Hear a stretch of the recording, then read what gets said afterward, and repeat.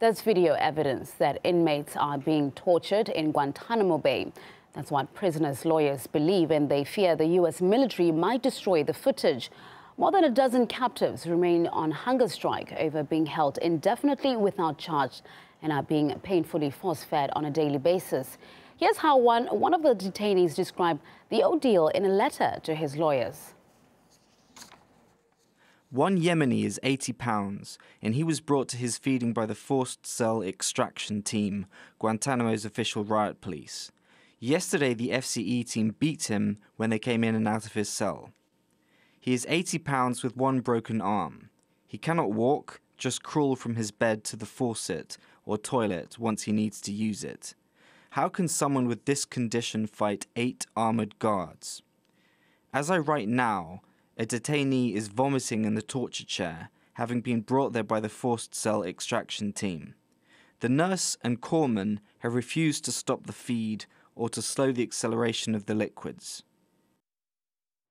The U.S. military has been refusing to release details of the hunger strike for the past 6 months. One of the prisoners' lawyers told us that the controversial video from the facility is key to unveiling the scale of abuse there. When the Guantanamo authorities force feed a prisoner on hunger strike, a lot of times there's a team of soldiers and riot gear who will come and forcibly pull the detainee from his cell and take him to a chair with multiple restraint points, strap him into the chair, arms, legs, and even his head back in the chair, and then a tube is passed up his nose, down into his stomach, and then he's force-fed.